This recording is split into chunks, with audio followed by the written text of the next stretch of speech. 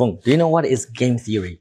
I don't know. Okay, well, it's the most important theory probably in your life. It impacts everything we do and impacts the animal kingdoms of biological life, even global economic geopolitical power. All right? You want to know more? Yeah. Oh, let me tell you.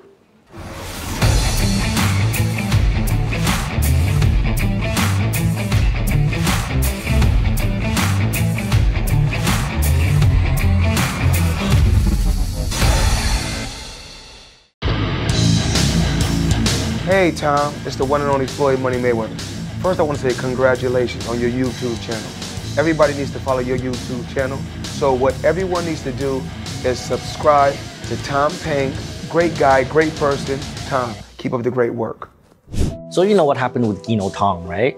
So basically they copied our music, right? And we claimed them in YouTube. And they say, please, please don't do that to us. We don't want to get a copyright strike. And because I'm nice, so I let them go. I don't claim them. And then but they come back and claim us. So we did something nice for them, but then they stab us in the back. You know the story, right? So this made me wonder, why would people do that? Why would people do that, right?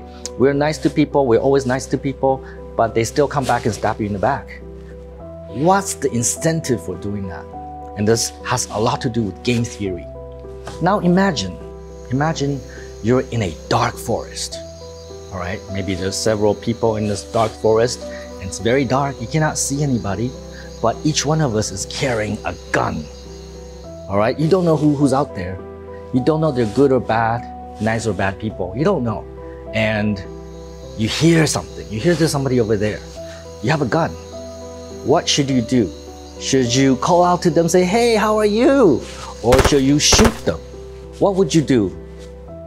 I will not make the sound and just shoot. Oh, you're gonna shoot them. Well, that's actually a logical course of action because you don't know what they will do. So you hear them, so you shoot them first to prevent they shoot you first. And in our lives, often we have this dilemma, right? And I think this is what happened with Tong, right?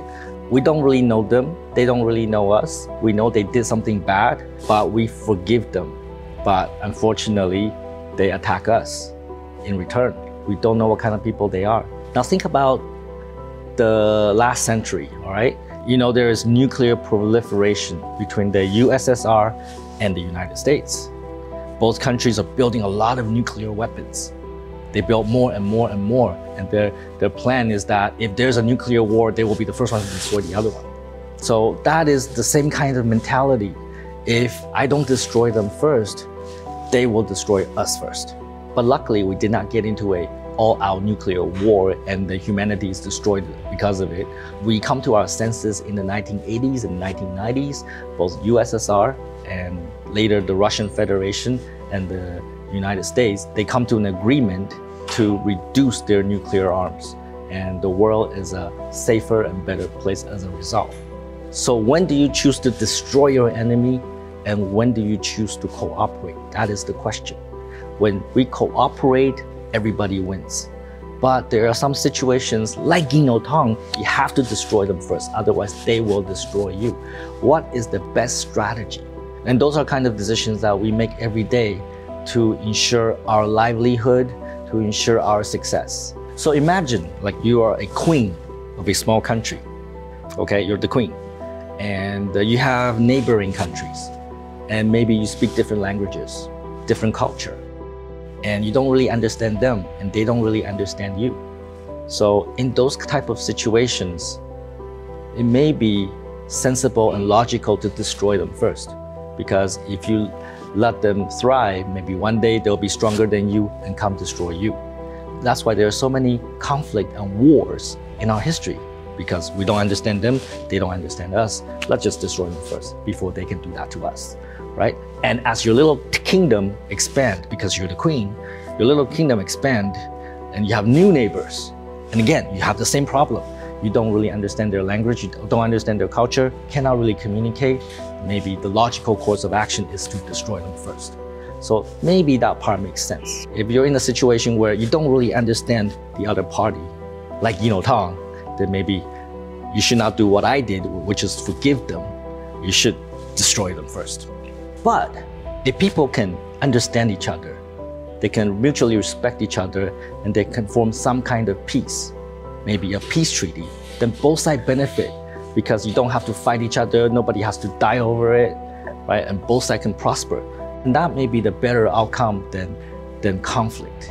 So again, the question is, when do you choose conflict? When do you choose cooperation? So in game theory, there is this problem called the prisoner's dilemma. And the dilemma is this. You have two criminals. Maybe you and me, we're criminals. We just robbed the bank, all right?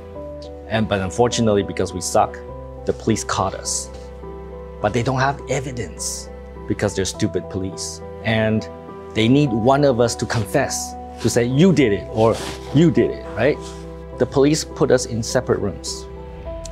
You're in room A, I'm in room B. The police try to get you to say that I did it. And the police try to get me to say, you did it. So if we are very good friends and we cooperate, none of us say that each other did it, then we'll be free, right? But the police tell you, if you say it, then they will give you $100, probably more than that, all right? Maybe $100 million. Well, maybe that's too much, all right? But they will give you money. And the police say the same thing to me. The first person to say the other person did it will get a lot of money, okay? Maybe $100 million. Then now there's incentive for me to say you did it, right?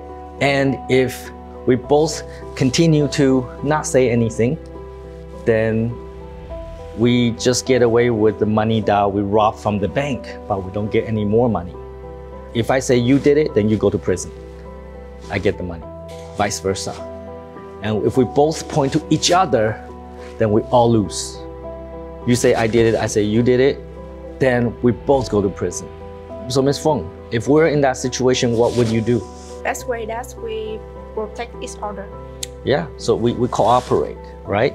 So you don't want the $100 million from the police? Yes. You don't want that? But I want. So I will point to you. So I get the $100 million from the police, and then you go to prison. So I win because you want to cooperate, but I want the money. I say, fuck you, and I take the money. It's good that you want to cooperate because you're like me, but I'm Tong. Hello! I want to fuck you in the ass. So, not literally, I don't like ass, but you know what I mean. That's the prisoner's dilemma. So you can think of it like this. If we cooperate, both of us get 3 points, okay? If you cooperate, but I attack you, then you get 1 point, and I get 5 points. I'm the winner because I attack you, and you cooperate, you lose, right? Vice versa. If you attack me, I cooperate, I get 1 point, you get 5 points. And we both attack each other, both of us get only 1 point. We can use a point system to evaluate the benefit. If we cooperate, we get 3 points each, right? If I attack you, I get the most benefit, I get 5 points, right? If we both attack each other, then we both lose. We only get 1 point each. So let's play this game, okay? You think you're gonna cooperate or attack in your mind? Okay, me too. So now we say out together, okay? What, are you gonna cooperate or attack? Let's say together, 1, 2, 3, attack. Cooperate. You get 1 point, I get 5 points. I win again because she is so gullible. She will cooperate, and I know she will cooperate, so I attack first, I get 5 points. Wanna play again? Okay. 1, 2, 3, attack. Cooperate. I get another 5 points, and she get 1 point. When are you gonna learn? When are you gonna learn? Again. 1, 2, 3, attack. 1 point. Okay, now we both lose, right? Because she get 1 point, I get 1 point because we attack each other, right? All right, so let's do one more time. 1, 2, 3, cooperate. Excellent. Now we cooperate because we attack each other, we both lose. Now we learn how to cooperate. So now we both get 3 points. None of us got 5 points, but now we have 3 points. At least it's better than 1. So what would you do in this situation if you're playing this game with a friend or somebody you don't know Like, even if it's like a real business scenario, you have a competitor, you have an opportunity to cooperate or attack each other, like, what would you do? So these are things to think about. Back in 1984, there is a scientist, a political scientist.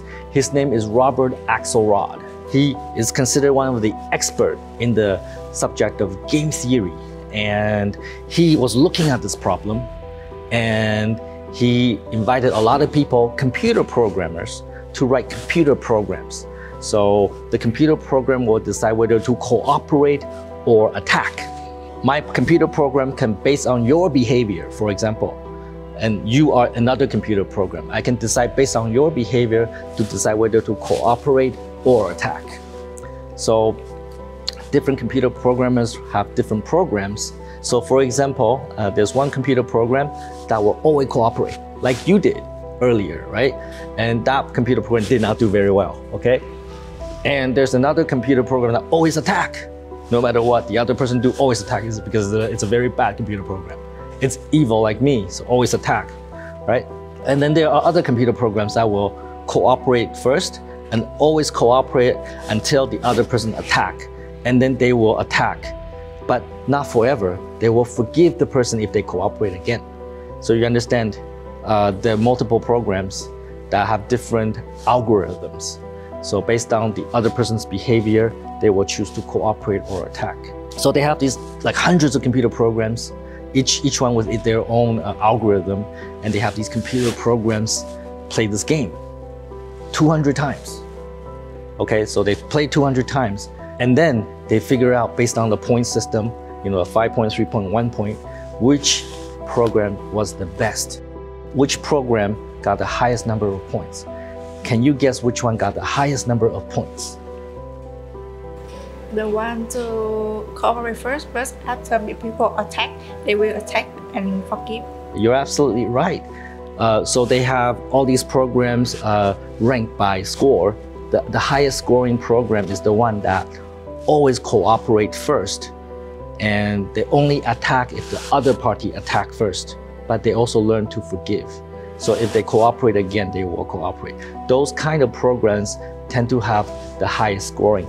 In fact, they look at all the programs, the top half of the highest scoring programs are the ones that always cooperate first. And the bottom half are the programs that always attack first. So this kind of tells you that in our world, there's a benefit to cooperate. There's a benefit to be good. And there's a benefit to forgive. And there's also a benefit to exact revenge. If people do you wrong, you have to pay back. So the key finding of this experiment is that, one, it's good to be nice. And two, is when people attack you, you have to attack back.